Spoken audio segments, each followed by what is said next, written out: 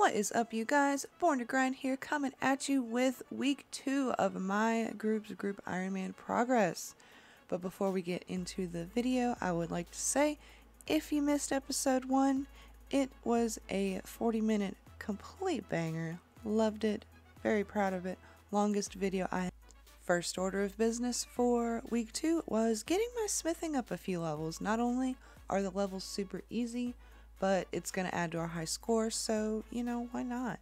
I did mine in Varrock rather than starting the Gentle Dwarf quest to go to Keldagrim to get access to the blast furnace to buy the ores that I needed and smelt them there rather than doing what I'm doing here. Did not feel like doing it at all. The run to Relica is a fucking run, let me tell you. I kind of just wanted to do something a little AFK. Did not feel like running, but I mean, come on, can you blame me? After doing all that mining though, I proceeded to do some more mining because Lore, our dedicated rune crafter, needs pure essence. We are bottlenecked by cosmics, so that's what we're going to work on. We need to enchant some jewelry. We need to enchant stuff, pretty much. And we need nature runes too, but for now, cosmics are what we need, so let's get that pass. While Lore and Cube proceeded to get their agi up to get a full set of Graceful, I took my ass to Temporos because you know what? I got the Dragon Axe at Wintertodt. I want the Dragon Harpoon for my team. But instead of getting a harpoon within my first 4 reward permits, I got the fucking tackle box. Now, I don't have one of those on my main, but I'll take it. It's actually really, really freaking cool. Temporos is pretty easy to do, and as far as I know, you only need 35 fishing to get in there. Now, of course, like I said, I would love to get a harpoon, but I will take any of the uniques that it decides to give me, plus the caskets. Caskets are definitely worth it, especially for Iron Men. They have a chance to drop rune armor, for fuck's sake.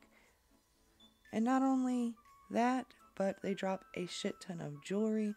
You can get recoils really early, rings of dueling really early, and a whole lot of other cool stuff. Although if you end up having poor RNG like my teammate Cube, have no fear, getting a shit ton of fish, feathers, planks, and steel nails and stuff like that is not the end of the world because those are great for leveling construction as well as cooking, and Lord knows Iron Men need all the help they can get, right? Not only am I going to be able to level my cooking off of the fish I get from here, but I'm going to be able to throw at least 1,200 raw fish Lore's way because not only could they use a cooking boost, but they actually want to get to 70 as well for the recipe for Disaster Quest. So that's on the list of things to do, as well as getting our rune crafting up, getting our POH settled, and just a variety of little odds and ends. But for now, I decided I'm going to take my temp KC to 100. Hopefully I'll get a tome. Hopefully I'll get a harpoon. But we'll see. Now, this next clip might not mean very much to anybody at all, but I hate farming on my main. I have never farmed a single thing out of a patch ever. This is my very first ever herb harvested on old school RuneScape for my group Ironman team, and I am so proud. It leveled me up, and that level was my total level 500. Very proud moment. Had to document it and share it with you all. But yeah, farming's not as bad as I thought it was. I don't know why I hated it so much. Especially since I'm doing it on my group Ironman where I don't have tellies versus on my main where I have all the money in the world to spend on tellies. So yeah, I'm definitely going to be farming on my main. But it is still a little bit boring, so I would kind of rather go mine some pure essence for lore than do farming. So we're gonna get a few hundred of those. The going for that is kind of slow, but I think I've managed to give lore about 2k essence so far, just mining out a few hundred at a time for as long as I can possibly stand it, because I have to do it in Varrock. That's just the best place for a skiller. And I get a few hundred of those for them, and it's time to do a little supply drop into shared. I have done a bunch of temporos, I've done a little bit of farming, mostly got a bunch of stuff from the caskets to put in there from random events. I have always done the Jekyll and Hyde to get the 2-dose strength potion.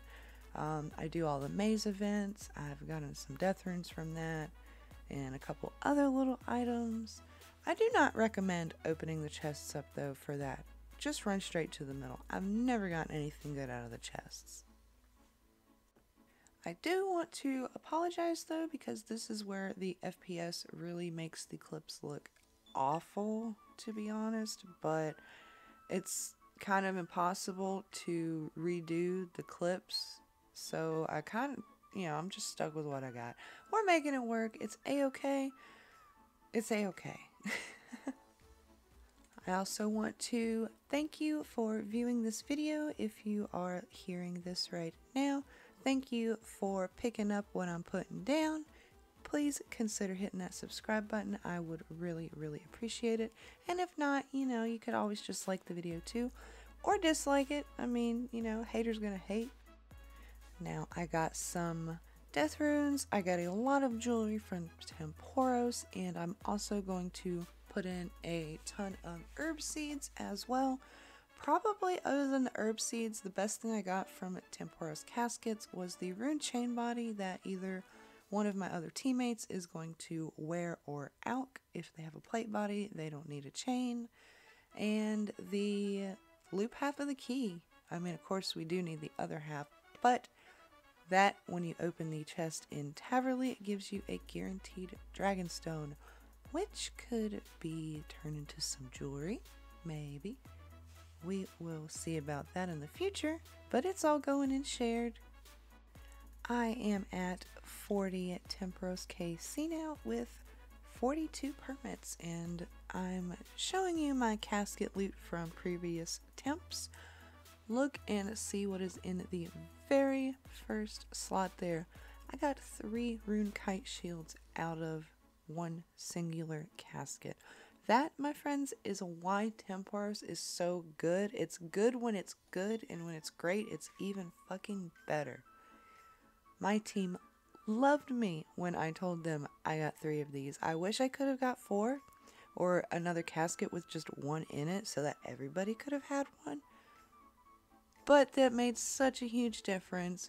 People are training combat now. I think some of them are doing a little Slayer on the side just to get a couple points along.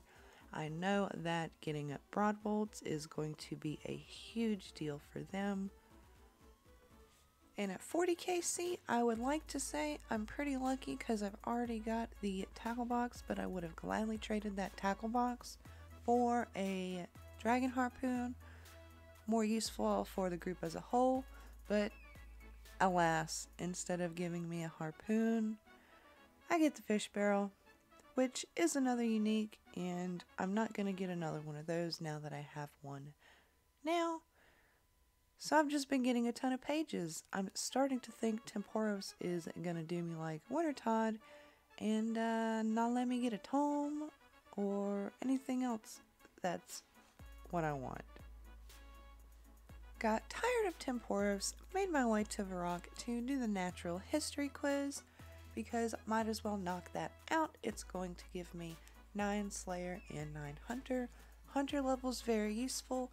Slayer level's also useful because that's probably as high as I'm going to get with that as a skiller, unless I put books or genies into it. Starting off at level 12 Hunter from the History Museum quiz thing. I'm now level 22 off of just snaring some birds. The next step is probably going to be hunting butterflies up north, above Relica, you know, if you go that far. I don't want to go that far, but I'm going to have to, simply because I can't hunt swamp lizards. I'm a skiller. I can't go to Canifis. It's okay. We can get through this, and we get through this. No problem. It sucks. I'm over it. Let's get it. But, you know, after hunting all freaking day, you can work up quite the appetite.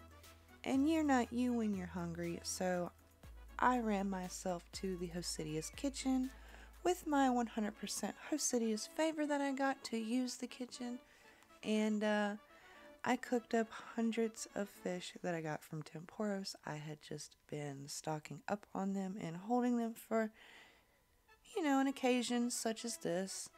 And I realized there was some room in group storage, so I just threw all of the junk, well, junk to me because I can't do anything with it, but perfectly good enchantable jewelry I got from Temporos and shared for somebody else to either enchant if it is good to enchant, or probably sell or high alch.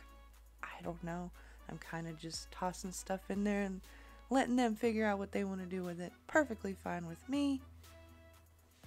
Finally reached my goal of 100 Temporos KC. Sadly, there's not much to note other than a few caskets in this loot, but I would like to take the time to tell you guys because I totally forgot when I mentioned the rune kite shields. I said I wish we had 4 of them, but why would I need 4? Because last time that you checked, me and Cube/Skill were skillers. Well, things have changed. Cube decided that he would not like to be a skiller anymore. Perfectly fine. Support the decision 100%. The team is behind him in this. Play how you want to play. I mean, if you don't, it's not going to be fun, right? So, I've been taking the time to pick on him now and again because, if he's not a skiller, he's going to need a name change. I'm just saying. It's false advertising.